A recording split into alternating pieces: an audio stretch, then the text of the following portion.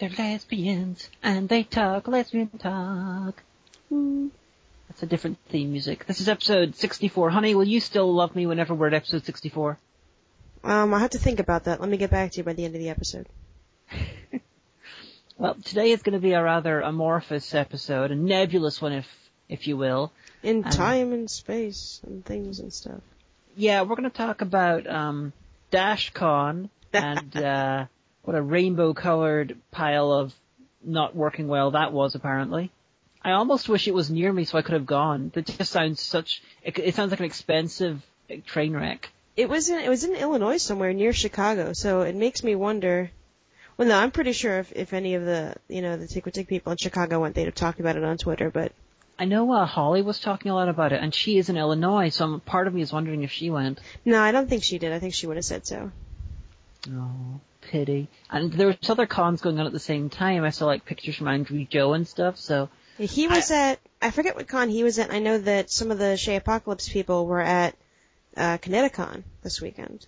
Yeah, so there's all these other cons going on at the same time. So it's like you see these pictures from cons in here, and you just get these visions of, everything collapsing at one con, but then Angry Joe being in the background even though he's not. It's confusing with so many cons, and apparently only one of them's a failure. All cons exist in the same temporal space. But why did they put space? I don't know. Conspiracy. Why would Dashcon be on at the same time as two other big ones? Well, I mean, the thing is that I guess when you schedule a con, you have to just work with what you and your people, what works for you and your people, and also what works for your venue, You're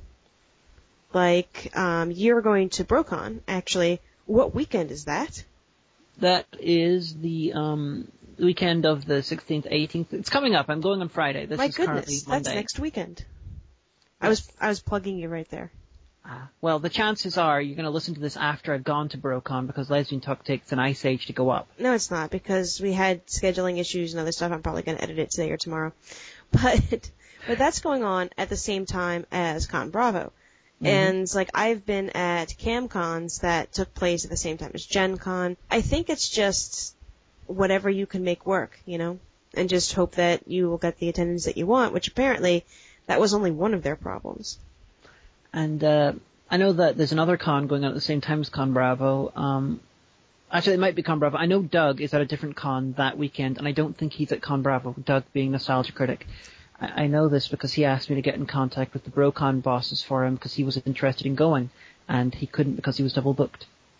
Well, the thing is that it's summer, it's the convention season, so pretty much every weekend there's something going on somewhere in the country. That's true. But it does mean that BroCon next year, hopefully, fingers crossed, will have Doug Walker. Dun dun dun. I mean, I know Otakon is coming up, I think, in August. I'm pretty sure it's August, yeah, so that's pretty big. That's one of the biggest anime conventions, so. But yeah, so if you don't know what we're talking about, apparently a group of Tumblr fandom people decided to start a convention, and at first it was called TumbleCon USA, but then Tumblr was like, we're not affiliated with you, so they changed it to Dashcon, and apparently this thing has been a clusterfuck ever since the beginning. Yeah, their games room is apparently a couple of tables, a television, and a kiddie swimming pool filled with balls. Yeah. Well, one account that I read, which I have no reason to believe that it was a fabrication because there were a lot of screenshots involved, was someone who was on one of the committees. Because apparently what they did was they had an Indiegogo campaign last year, and that raised, I think, 4,000 of the 5,000 that was their goal.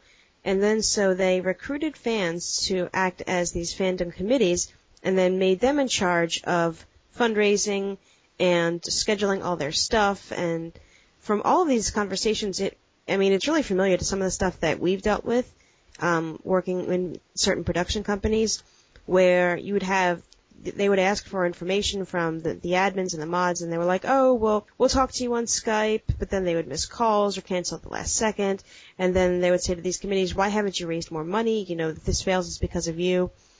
Well, I don't want to say. I guess for months it's been coming to a foregone conclusion that this would fall apart. But apparently they were at the hotel, and they said that the hotel demanded $17,000 up front, or they would kick them out of the convention, which they managed to raise. but then the hotel said, we never asked that. So, yeah. So where did this money go? It's such a clusterfuck. With that, I could have misunderstood it, but I took it to mean that the people from Dashcon were saying that they needed $17,000, and this was a new thing that the hotel had sprung on them, and the hotel was like, this isn't sprung, this is stuff you haven't paid yet.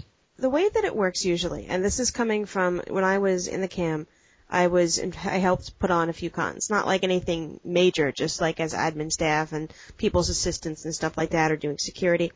And what you have to do is before you actually can promote the convention, you have to have a contract with your venue that says, what discounts will be offered for the rooms, what's the room block that you're guaranteed to fill, and when everything is due. And especially for first-time conventions, that money is all paid up front. That's paid before the event even happens. And especially because, I would understand if the hotel said, yeah, well, they didn't pay their bill and we got worried, so we demanded the money, but that's not what happened.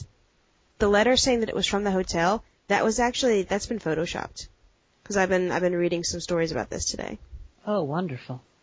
So I'm not saying that's definitely what happened, but that's what it's looking like right now. I almost wish we could get Teddy the Minion in on the call, because he years ago he would run conventions in Northern Ireland. This convention called Tomodachi. I believe he did it 3 years in a row, and it was him and a bunch of friends, and they even managed to get international guests over. They got Tiffany Grant over. She was the voice of Asuka in the English dub of Evangelion. Oh, cool. And he eventually gave it up because he figured he was losing money every year, but it was getting better and better each year. They were making more money, but he was constantly losing less and less, but he eventually gave it up. But I would love to hear what he has to think about things like this. Oh, I'd love to get a few people on. I'm sure you could pick Holly's brain because she's involved with Con Bravo. A lot of the people that I knew from the cam, would do this. Technically when you helped with a convention for the cam, you were doing it as a volunteer, but a lot of people kind of made it a second job. They put that much into it. And running a convention, even like a small game of the month or a regional convention, is not easy. It is a lot of work, and a lot of money comes out of your pocket eventually. Yeah, I saw it firsthand with Teddy. And him and the Minions, they've recently started going back into it because they would do a video game and anime sort of thing, and they're doing, I think they're up to a 2-day thing again. So. Oh, that's cool. Well, when I'm over, I'll definitely go. Oh, that would be very cool. But they never had to deal with a hotel. They just dealt with the university, so I'm sure it's even worse with the hotel. Well, we go to MagFest pretty much every year, and if you've never been to MagFest since they moved up to National Harbor, the Gaylord is amazing. It is an amazing hotel. The first year everybody was joking, this is like too schwanky for us. But the hotel people are always so great about it. We make sure that there's not a problem, that we don't get a bad reputation, and they are so nice. Like, I remember what were you filming? We were filming, if you're thinking about what I'm thinking about, it was God of Vampires, the very intro part. Where, basically, if you've seen the God of Vampires crossover that Hagen did with Lupa, there's a part where Minion comes and body tackles Count Dracula from behind and takes him to the ground. And so we were filming that stunt. We had like piles and piles of pillows, in the hallway. And so while this is going on, a cleaner is being supervised on her rounds by, I guess, her supervisor. And so the cleaner is looking at us. This guy with a clipboard and a very nice suit is looking at us. And we're like, don't worry, we're just filming. And he's like, well, you keep doing what you're doing, I guess. And that's the kind of thing is, I can understand a hotel who's really not used to, like, internet fandoms being like, I'm not so okay with this. But usually they'll be very upfront and they'll say this convention has violated blah blah blah policy and things and stuff because it's their business to stay in business. And I'm more inclined to believe the hotel actually at this point. Yeah, to be fair, yeah.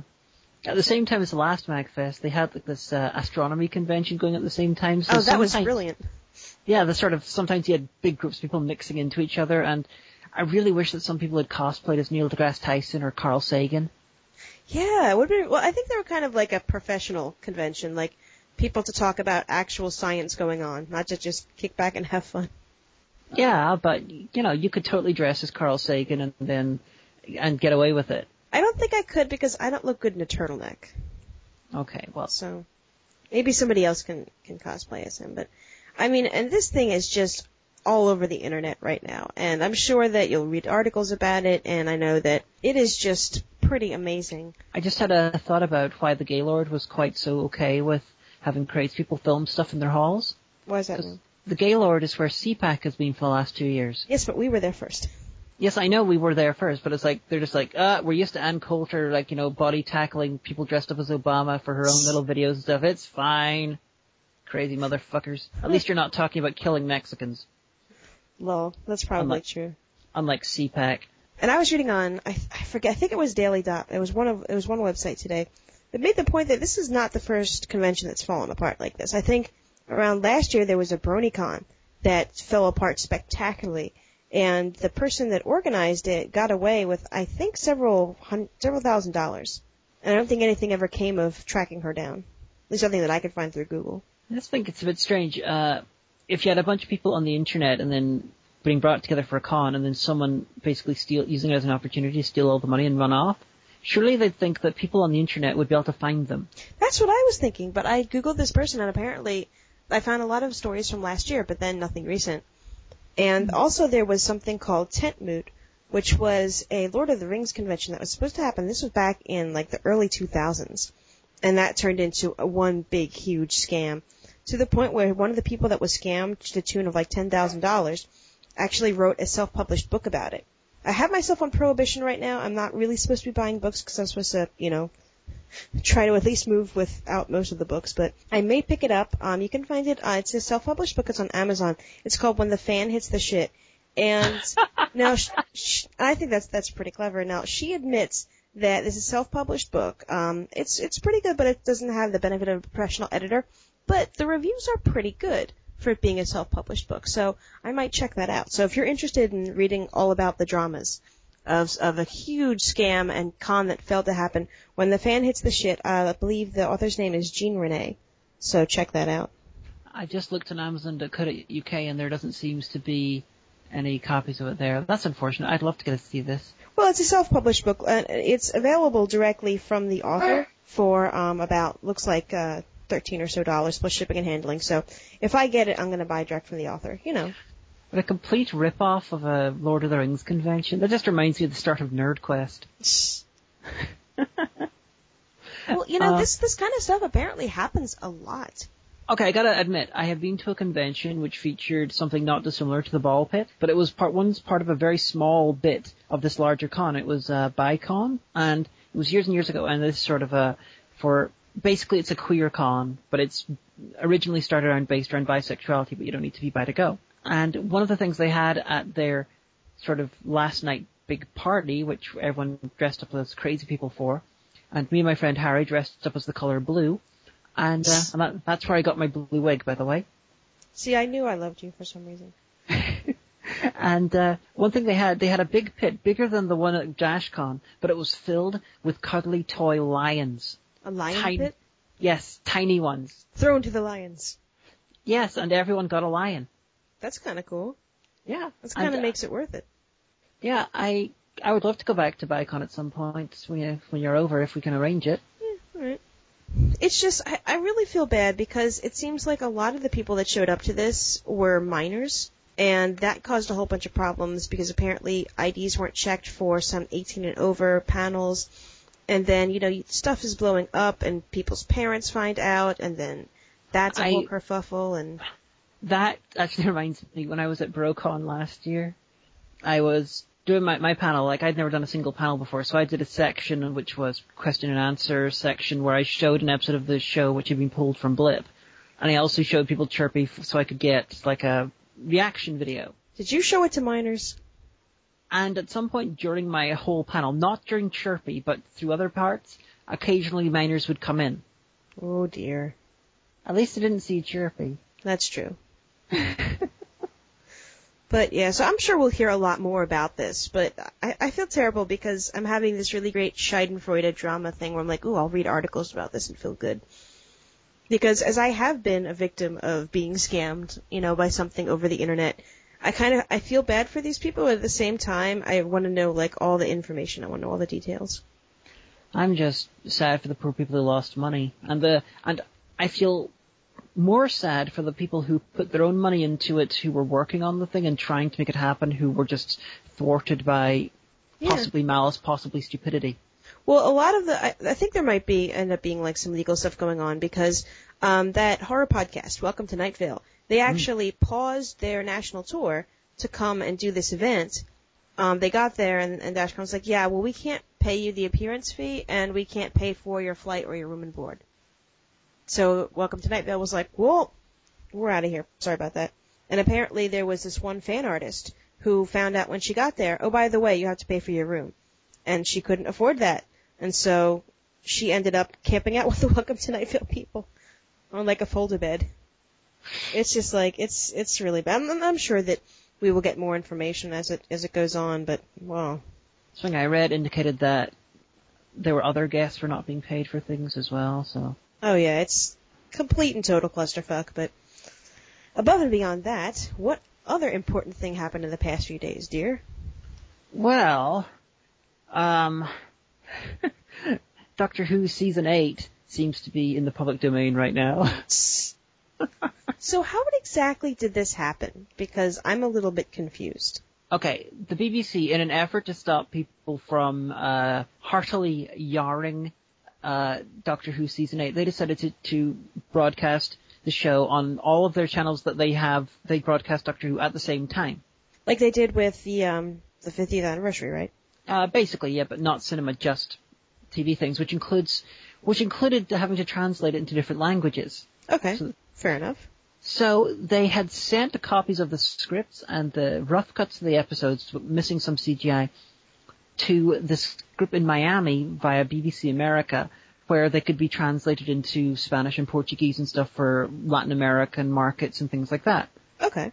And at some point in this, they were held on a secure server, on a non-secure server, which either someone hacked into, but based on the information I saw, someone didn't hack into it. It was easily accessible without hacking. Oh, jeez. And the files of the scripts for the first 6 episodes and the first 6 episodes themselves were all in that area. Now, the first 5 episode scripts have appeared on the internet, and so was the first episode. But based on the information that was there, I would not be surprised if the other stuff appeared later on. Wow. Someone's going to lose their job. Possibly a company was just really stupid and didn't realize that their servers could be entered into without hacking. They're going to lose the BBC contract. Probably. It's going to be bad for someone or more than one person.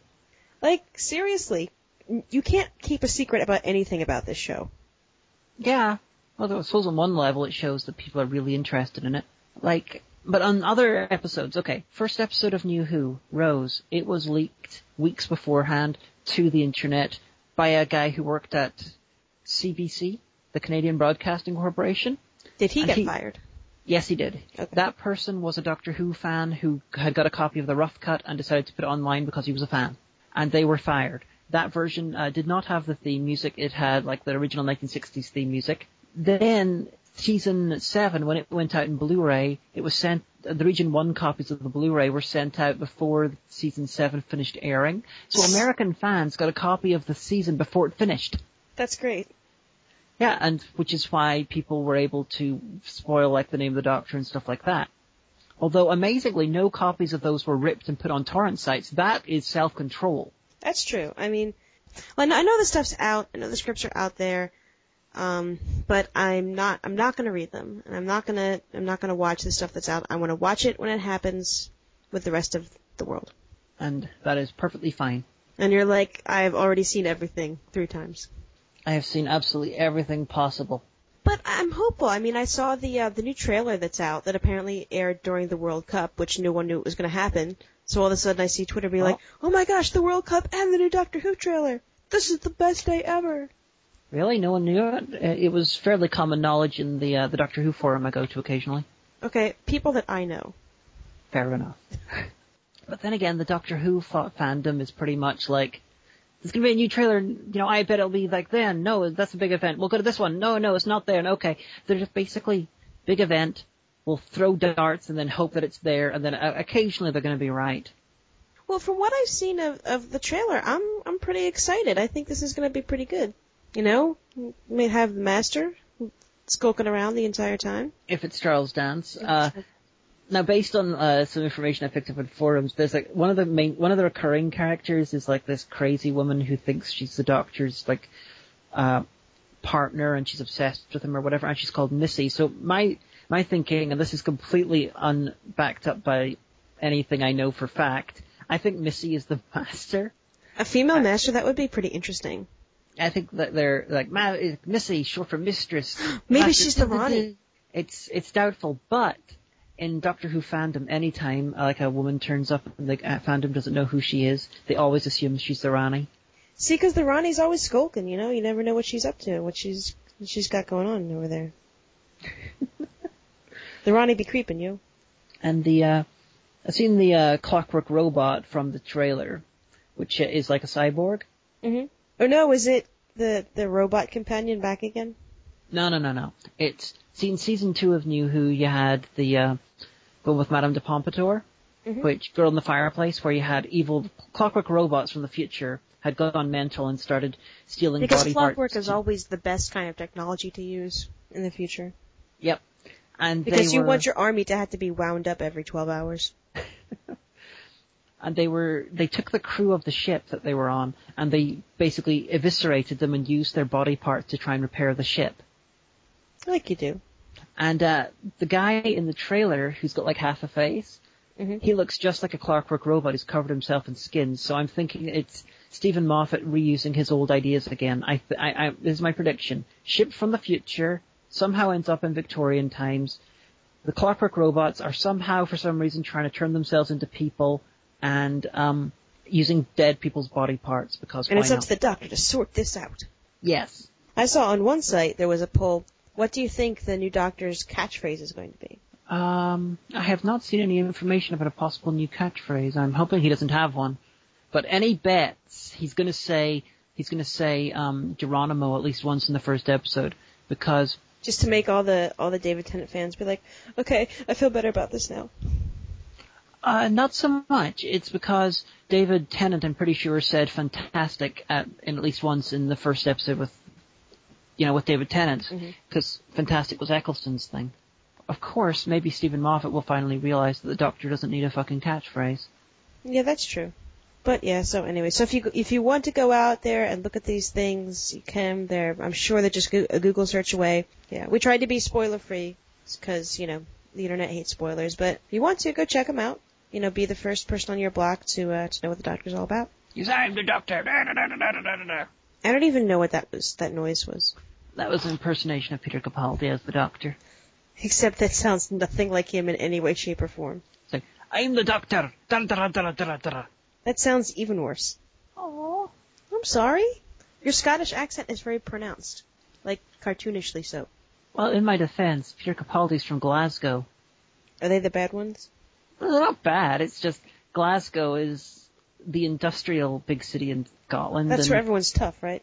Yeah, it's one it's got a reputation for being hard to understand. It's harsher. It's Pittsburgh to Edinburgh's Philadelphia.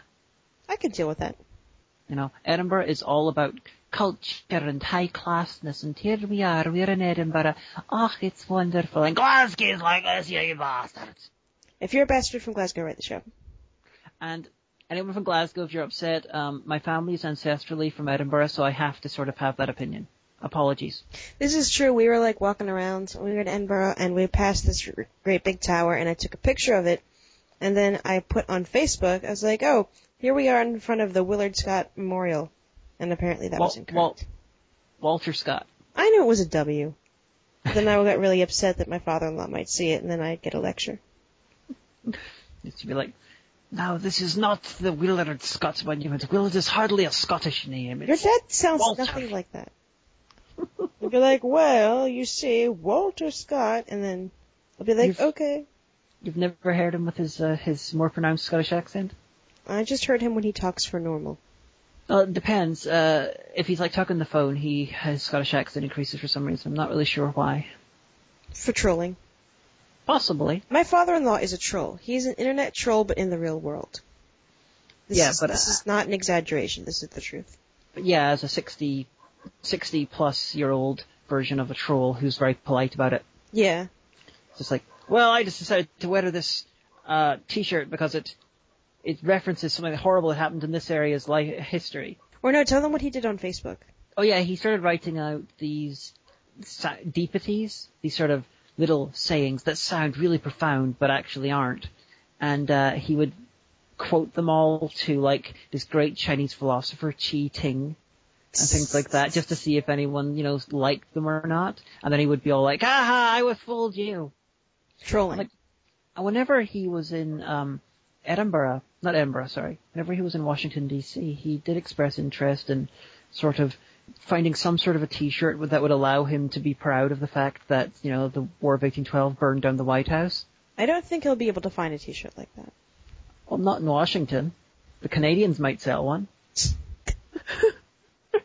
Canadian silk screeners kicked off the National Mall for selling unpatriotic T-shirts. But he really wanted to wear something like that so he could, wander around Washington and annoy people.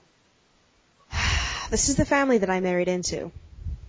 Well, you can see where I get some of my humor from. That's definitely true. First time I went to Washington, I wanted to find a replica red coat outfit so I could wander around in that. Well, that would have been really hot and uncomfortable, first of all. It would, but it would have been really badass to own. You're the strangest person I know. You can totally see Hagen in a red coat outfit. Yeah, that's true. I could. Like a general type thing. I mean, we walked through the American History Museum in the Smithsonian, and every single time we found these sort of like old uniforms from the history, I was sort of mentally ticking off whether I wanted it or not. Yeah, I would be taking a picture of like some really complex military thing, and she'd be like, "Oh, I want that. I want it so much." But so anyway. Dun dun dun. My favorite transition ever. The only transition I ever use in the show is "but so anyway." It's time for One Time at the Store. If this is the first time you've ever listened to Lesbian Talk, I've been working for more or less the past decade at a large chain bookstore. I've been there, I've done that, I've seen it all, and this is one of those stories. Now, I don't talk about it a lot, but I am fully cafe trained, and I did work exclusively in cafe for a few years. So I was working this weekend, and I came in on Sunday to find out, surprise, surprise, somebody called out, so I was in cafe. So it's always interesting working in cafe because even people who are really nice to you when you're on the book floor, they kind of get the mentality that if you're working with food or in food service, that you have made some horrible life decisions, rather than you came in and the manager said, "We had someone call out in cafe, so I need you to work in cafe." So they can be a lot nastier to you. But so one of the things that we have is we have sandwiches and wraps, and they come pre-made. They come pre-made and frozen, and we defrost them, and they get heated up in the oven. But what we also have is these really great rubber plastic replicas of all of our sandwiches. And they're in the case so people can look and see, oh, this sandwich looks like that. All right. So one day, this was a few stores ago, it was kind of lazy day in cafe, not too busy. Someone comes up, and I said, "Oh, what can I get for you today?" She's like, "I'm still looking." And I was like, all right. So you go to town on that. And she just gets this completely disgusted look on her face and flounces off. And I was like, what was that about? And then I had a moment, and I called after. I said, "Ma'am, you do know that the sandwiches in the case, they're replicas, right?" And she turned around and said, "What?" And I said, They're rubber. They're rubber and plastic. They're not real." And she came back over, and she goes, "Oh, good, because they look like they're all growing mold." And I was like, "No, they're made of plastic. They're not real." And she said, "Oh, okay. Well, in that case, I want a sandwich." So at least I got a sale out of that. But then I've had other customers that have looked at me and goes, "Your sandwiches are growing things." And we're like, "No, they're not. They're not real." I wanted to put up a sign that says, "Please note sandwiches in case are not real," but the manager wasn't really about that. But if you think that's funny, you'll like this even more. In some stores that I've worked, because we do have bagels available, but we keep them in, we keep them in a little bin that's behind the counter in one of the drawers, just to keep them fresh. So we usually will have one regular and one multigrain kind of decoy bagel, and this bagel is very old. It's probably months old. And it's just the decoy bagel that says, "Yes, we have bagels," and it's not ever served. Well, the first day working in cafe at my second store, I didn't realize that we did the decoy bagel thing, because at my previous store we didn't. So a guy asked for a multigrain bagel, and I was like, sure, sir. And I got out the bagel, and I, put the bagel in the toaster, and everything was fine, and I gave it to him, and he went away. And then a few hours later, the girl who was training me, who was in charge of the cafe, was like, where's the decoy bagel? And I said, the what now happened? And she goes, the multigrain decoy bagel. And I said, I served it to a customer. She said, oh my God, that's been in there for 2 months. I was like, well, he didn't complain. Oh dear. So, yeah. You might have accidentally killed him. I don't think I killed him. I mean, it was probably... Well, the thing is, it was probably more than stale, but it was toasted. So I don't know if that would... He'd just think it was toasted, really? I don't know. Nobody ever came and complained about it, so I guess I got away with it. I didn't do it on purpose, that's for sure. Oh, God. Yeah. But I assure you, if you ever come into my cafe and you see me there, I won't give you a decoy bagel or a plastic sandwich. But anyway, what did we watch this week? We watched the original 8th Doctor thingy filmed in Toronto, I believe it was. Or no, Vancouver, because everything in the 1990s made in America was filmed in Vancouver. And the Paul McGann movie.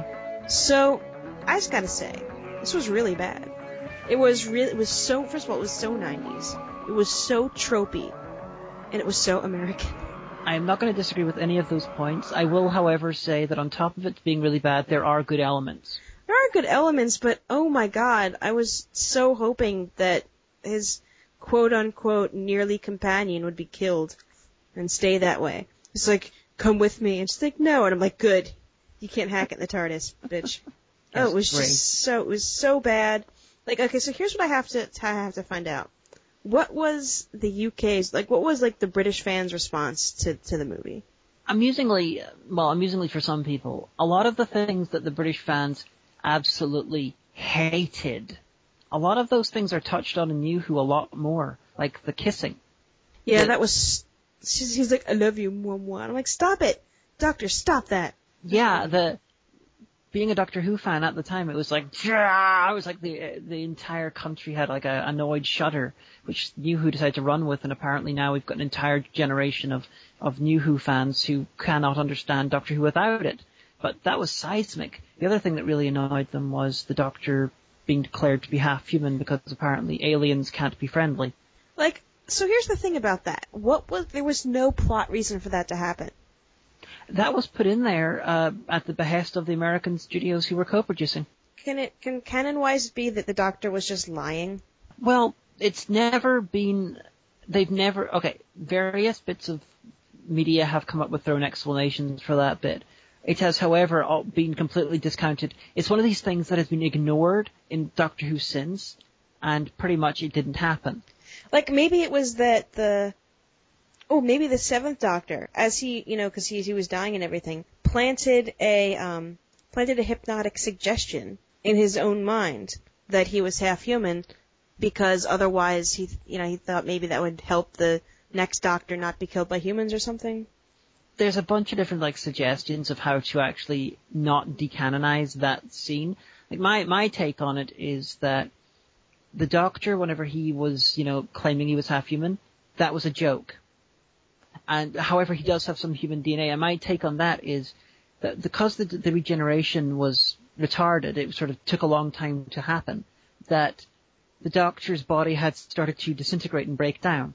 The Time Lord's body, because a regeneration is artificial, the body had the ability to send out sort of almost like an X-ray or something around him, and it found the closest bodies which had similar enough DNA for him to be able to fill the gaps in his DNA before the regeneration happened, therefore making the 8th Doctor partly human. Nah, I don't like that either. That's a bit like using the frogs in Jurassic Park, but that's my take on how the 8th Doctor was biologically half human. And the Master was so obnoxious. I mean, no offense to that actor, because I'm sure he's good in other things, but the Master was so obnoxious. I always dress for the occasion. No, it's so bad. I'm like, oh, here's the Eye of Harmony. For some reason, only human eyes can open it. Because the Doctor's like, I've never been able to open the Eye of Harmony. All I needed was an Asian teen. I should have crashed into the Teenage Mutant Ninja Turtles movie. And the Eye of Harmony, doesn't work that way. It was a black hole and it was around Gallifrey in the Deadly Assassin and stuff. So it's like, they just took a bunch of mashed things and stuck them into the movie. And then the Eighth Doctor was like a cross between a very young William Hartnell's Doctor and like the Doctor trying to sum himself up. You know, the first 7 incarnations mixed together, you get... Like the Jelly Baby, and almost like... So, by their powers combined, I am Paul McGann. I mean, he did a good job, and I know that I've heard one of the Big Finish audios with him. And I know that, because Nash is always talking about it, that he goes off to have incredible, nearly almost to the Time War adventures in Big Finish, or as close legally as they can come. So I don't want to say that it's all Paul McGann's fault, because he's got to say the lines on the script. You know, he can't just not, but it was just so bad. It was so tropey and so 90s. Like, the second they show her at the opera about to get the page to come into the hospital, and the guy gets annoyed, she's like, he's gonna break up with her. And like, she's like, how dare you be a doctor and be on call and save someone's life? Now, I want to say, I have an uncle who is a cardiologist in New York City. And frequently, he is a day or so late to family gatherings down here in Pennsylvania because he had to save someone's life. Like, literally, he was late to Christmas, I think 2 years ago, because he had one more patient to see in his office. And the patient was actually so ill and he realized, wait a second, I'm going to drive you to the hospital where I have admitting privileges, and because you are not going to make it to wait for the ambulance. And then he performed surgery and saved this guy's life. And I was like, yeah, that's a pretty good reason for being late to Christmas. No one in the family has ever been like, psh, late to Christmas because of saving someone's life. So it's just so unrealistic. And then as soon as I saw the hospital administrator, I knew that it was going to be a thing where he's going to cover this up, or he's going to fire her for killing a patient. Even though, if she is as good as they say that she is, I'm pretty sure that they wouldn't fire her. Yeah, first of all, the people who are watching, you know, they are not, they seem to be like, you know, rich philanthropists. They're not medical professionals. They don't know what goes on the operating table. You know, the complications arise and patients die on the table. That's fine. And what the hospital would probably do was conduct an investigation. But probably that wouldn't happen because there's no family to potentially sue for malpractice. A patient died on the table while people were watching. And second of all, I mean, I know it was different back in the 90s, but that's a violation of privacy to have people watching someone's surgery like that. Just random members of the public like, hey, watch this guy's surgery, you're rich. But with Paul McGann, like Colin, he was one of the doctors who had very little say in how his doctor looked. I know. I think he had more say than Colin did, but Paul McGann, like, he was forced to wear a wig. He had a shaved head at the time. I didn't know that. Yeah, whenever he auditioned for the part, he had longer hair because he was growing it for another part. Then he shaved his head for a different part, and he came into film, and they're like, holy crap, you're supposed to have long hair, wig. And his costume, wig time. And then he finally got to wear a costume that he liked, which was his second costume, which uses a Big Finish now, which is basically a blue leather jacket and a t-shirt and jeans. Which I really don't like because A, it's not doctory, and B, he looks like he's trying to be Christopher Eccleston, and Christopher Eccleston's not doctory either, so it's like, I'm Paul McGann, I'm going to be two non-doctory doctors at once. Well, also the fact that, like, they're like, oh, like, no one will believe that he's an alien, but here's the thing. In every other doctor who's come to Earth where they don't believe in aliens, he's like, I travel through time and space. The companion's like, no, really? Yeah, really. Alright, that's cool.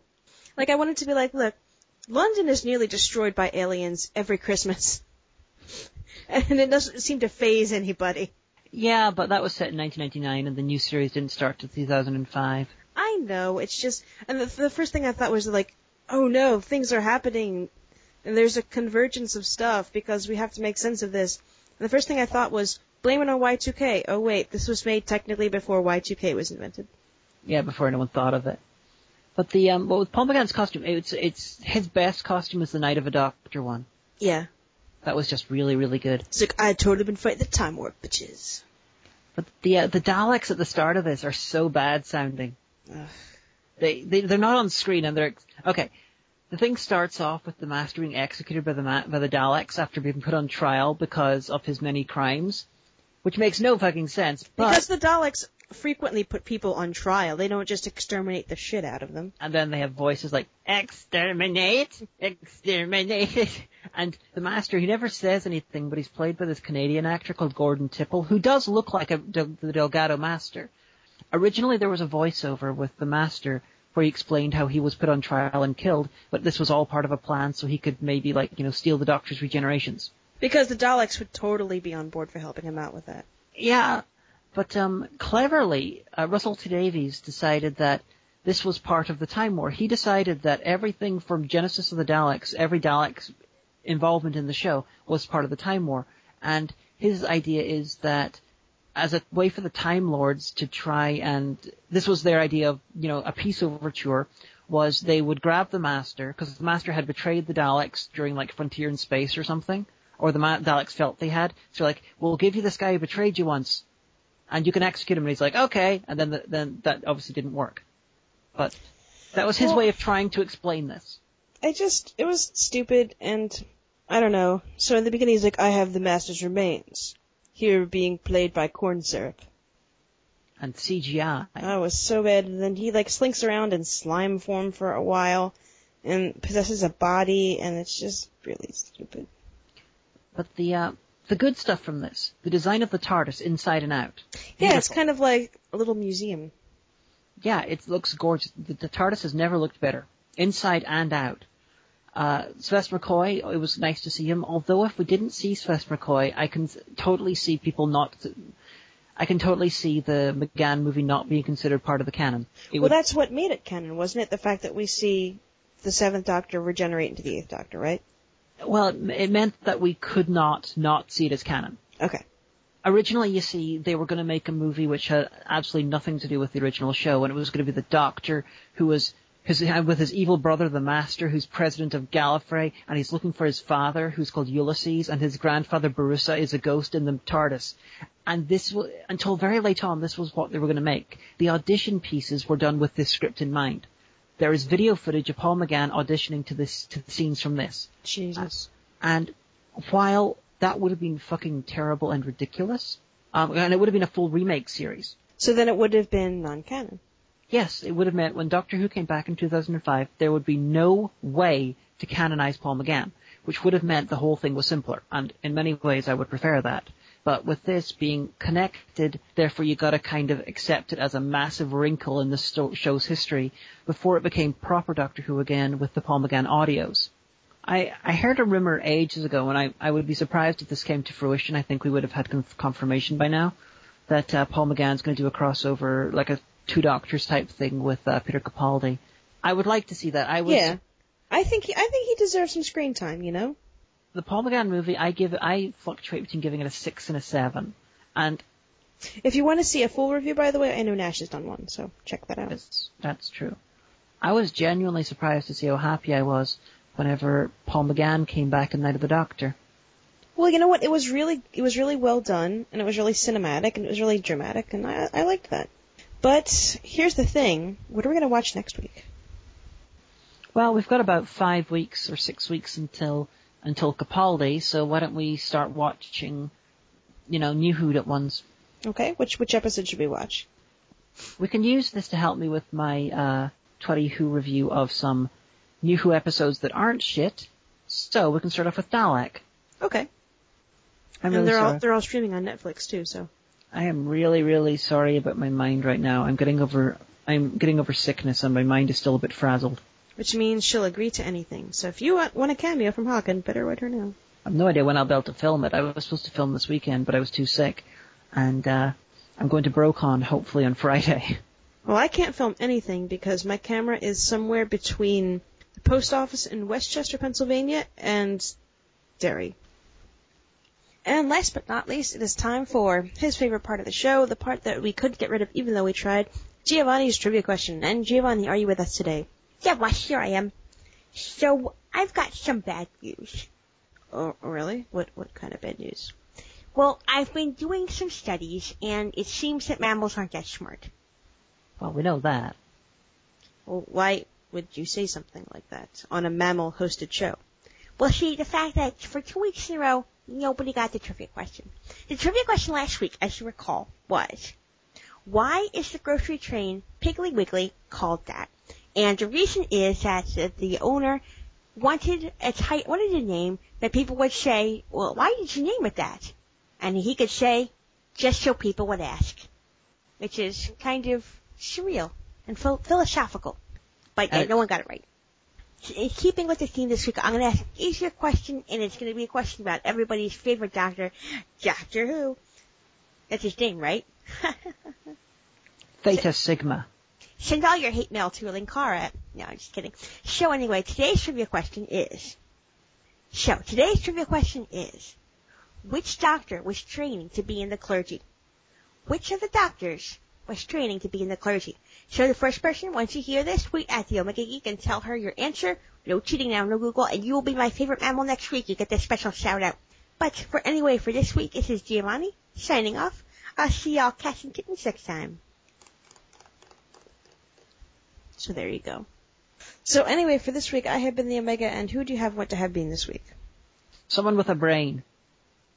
There's no chance of that. See y'all next week.